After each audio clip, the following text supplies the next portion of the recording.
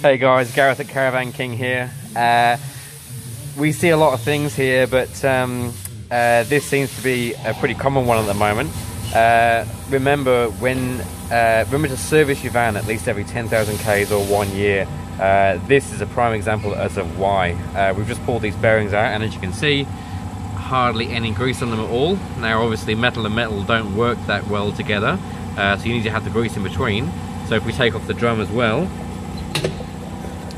there we are, not much in there at all.